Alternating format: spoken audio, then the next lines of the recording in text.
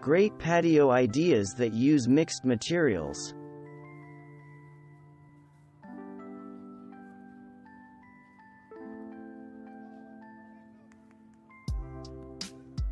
As you look at this patio, keep in mind that there was no mixing of mortar involved.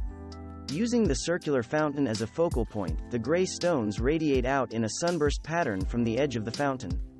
Underneath is a loose material, pea gravel. The larger flagstone pavers can be spaced apart for pathways or butted up closer together and leveled for a seating area.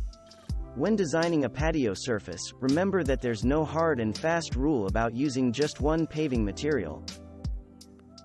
Loose materials like gravel are an easy way to create an almost instant patio or hardscaped area in any part of your yard.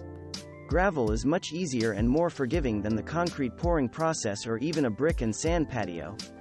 Round aggregate pavers in assorted sizes were common and available at hardware stores and garden centers in the mid-20th century, and are once again finding their way into yards and on pathways as an interesting alternative.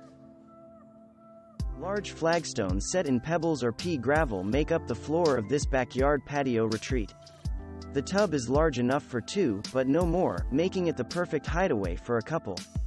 Privacy can be obtained by way of close plantings or containers.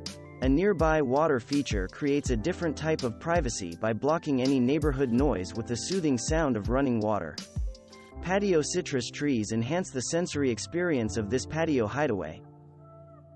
Instead of a boring, thirsty lawn in drought-stricken California, this Santa Monica front yard uses every inch of space for drought-tolerant and sustainable gardening, recycled pathways, repurposed and creative sitting areas, like this patio. Drought-tolerant plants in a bark mulch bed and pea gravel edge and frame a patio area, delineating it from another section of the yard. The pea gravel probably has some sort of edging to contain it and keep it neat and linear. This outdoor room at the LA Garden Show shows how loose materials can be pulled together for a casual yet finished look. The pathway is filled with pea gravel while bark mulch is on each side of the path. Pavers are placed in the patio dining and seating area for a more solid surface underfoot. Plant boxes edge the pathway and patio area for some instant plant life. An umbrella serves as a focal point and provides much needed shade for dining outside, of course. Flagstone pavers on this patio floor get a framing effect with a mosaic border of Mexican river rock. The smooth rocks used for this mosaic are usually laid flat. Note how these are turned on their sides, for a more richly textured and unusual look. A prefab house at the LA Garden Show gets an easy and attractive patio area with square concrete pavers spaced evenly with a filler of pebbles. 3 paving or patio flooring materials are combined to show variety but also demonstrate that you don't need to be limited to one type. So what do we have here?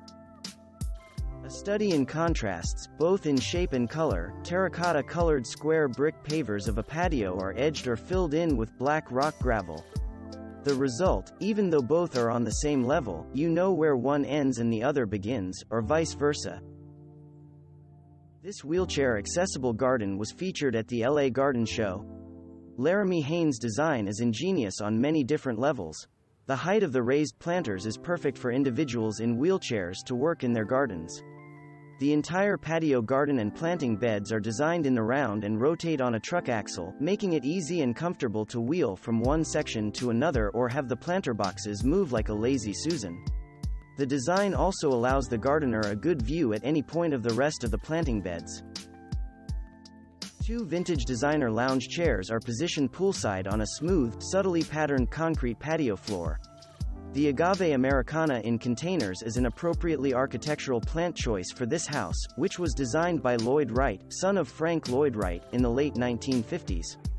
The home and garden were part of the Theodore Payne Water Wise Garden Tour. A terrace-style patio at the San Diego Botanic Garden in Encinitas, California, takes full advantage of the breathtaking ocean view. The low, curved wall establishes a definite shape to the patio area as well as a barrier. A raised patio that is used as a room-like outdoor entryway requires some privacy, especially when the homeowners dine outside.